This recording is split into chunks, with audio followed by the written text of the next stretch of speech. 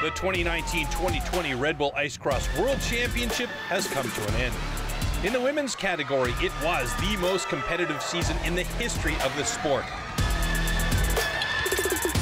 It all started in Judenburg, Austria.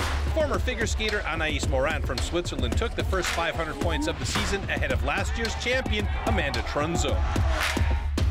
In Pralou, France, it was Canada's Jacqueline Legere who finished ahead of Trunzo in the final to take her first win of the season with another second place for the American.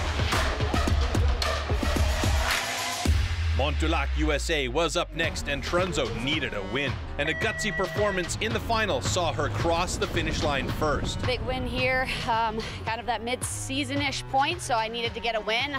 Been in that second place for last couple of races. So the battle was on between the two double world champions, Trunzo and Legere. In Rautalampi, Finland, disaster for Trunzo in the semifinals. Jacqueline Legere took home the most points once again, with Anaïs Morin in second. I was super happy to make it to the final. There's a lot of good girls here, so to take the win feels amazing. It wasn't an easy race. Up next was the big 1,000-point race in Yokohama, Japan. It was an exciting final with both title contenders racing to their limits, but they couldn't match the fast-skating Maxi Plante. The young Canadian took her first ever 1,000-point win. Doing this for many years now. I've been waiting for this moment for a long time, and I'm really happy to be here. Just 1 week later, the three met again in the final in Le Massif de Charlevoix, just north of Quebec City. But this time, the American teacher took the whole shot and never looked back.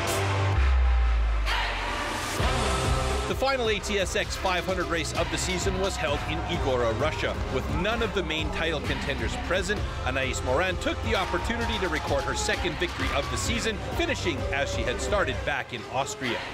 The season finale was scheduled for Moscow 2 weeks later. However, in light of global health concerns and subsequent travel restrictions, the decision was made to cancel the event, and the overall standings remained as they were after Igora.